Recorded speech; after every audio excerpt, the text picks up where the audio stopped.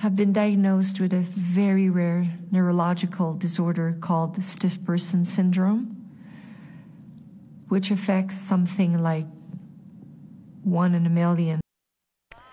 Celine Dion revealing her diagnosis on Instagram this morning. The Grammy-winning singer had to postpone and cancel some upcoming tour dates. She has what she just called stiff person syndrome, which causes sudden severe muscle spasms. She says she has no choice but to concentrate on her health, saying the condition has affected every aspect of her daily life.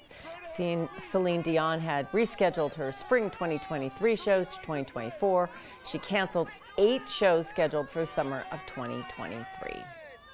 Well, joining us now to talk about this rare disease, our 9 News medical expert, Dr. Kohli. It is rare, 1 in a million, but you actually have seen a case of this. I've seen one single case in my entire career in medical school. It was so dramatic to see this because this is not just muscle spasms, everyday muscle spasms that most of us get. This is an inability to move your muscles because of that stiffness or that spasm. You could, not be able to walk. You could fall over if you're standing. And sometimes these muscle spasms are actually triggered by environmental stimuli, like a sound could trigger the muscle spasm, or stress, having a lot of anxiety could trigger it. And so, it could be a small spasm, one area, or does your whole body spasm, or how does it portray itself? So it kind of starts gradually, and essentially what happens is most classically you present with lower back muscle spasms and leg muscle spasms that start out maybe just like back pain or leg pain, but then as the disease progresses it can start to become more severe. It can be asymmetric, so it involves one side more than the other, and it can leave you with an inability to use that muscle group. So for example, if your leg muscles are involved, you could have trouble walking or standing. With Celine, I would worry obviously about other types of muscles being involved as well, for her performance. And she said her vocal cords, she even mentioned in some when you bring up all this, though, it makes me say, well, if it starts like as a little spasm, like most of us have, it's got to be really hard to diagnose.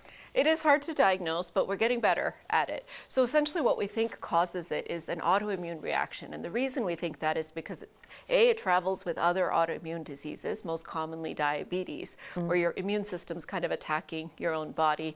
In this particular case, the chemicals that are involved in turning the volume up and down on your muscles, on your motor neurons, basically, that control your muscles. But B, you can have antibodies. So 60 to 80% of people who have this condition have an anti-GAD antibody that's positive in their spinal fluid. And I wonder if that's what the case was for Celine. Is that the test ultimately to know that you have this syndrome and not just a terrible case of spasms? Yeah, I think that's probably the test that would sort of make it most likely to have it. Now, some people don't have this antibody, have a different one. Breast cancer runs with it too. But it's really a conglomeration of all the symptoms put together that helps to diagnose and determine it. And what we're seeing is it used to be called stiff man syndrome. They actually ended up changing the name because we're seeing it more in women than we see in men, and that's also something that's poorly understood. We know that autoimmune diseases in general are more common in women than they are in men. This doesn't mean you're predisposed to anything that we would think of as more severe, like ALS or MS or something that could, is it a signal that something either has happened or is going to happen later in your body? No, but it's a great question because it often gets misdiagnosed as ALS, Parkinson's, or some other neurological condition. And as you can imagine, the treatments, the prognosis, and all can be very variable depending on what it is. But this is really that neurotransmitter is not working to modulate your motor neurons, and so they're firing when they shouldn't be firing, which causes those muscles to go into spasm, inability to use them. So if it's that rare, the treatment must be really hard too, because like what works? If you have 1 in a million, how are you going to find out what works? Really hard. So it's not able to be cured. It's usually progressive, so people get worse over time. So essentially we just sort of treat the symptoms. And the symptoms of muscle spasm are treated with, antispasmodics, so muscle relaxants. You can also use medications like Valium or Ativan because those medicines help that neurotransmitter be overexpressed.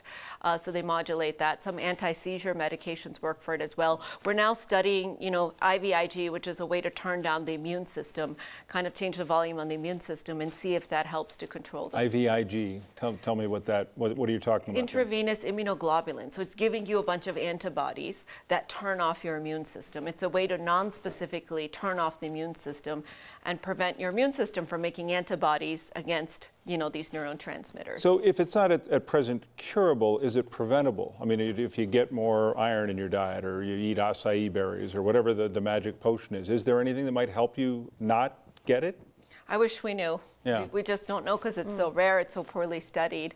And we don't really completely understand the pathophysiology because some people will just have one set of motor neurons involved, in other words, just your back or just your leg, and other people will have their brain stem and really their entire kind of systemic motor neurons involved. How devastating this diagnosis for her and for anyone with this. So.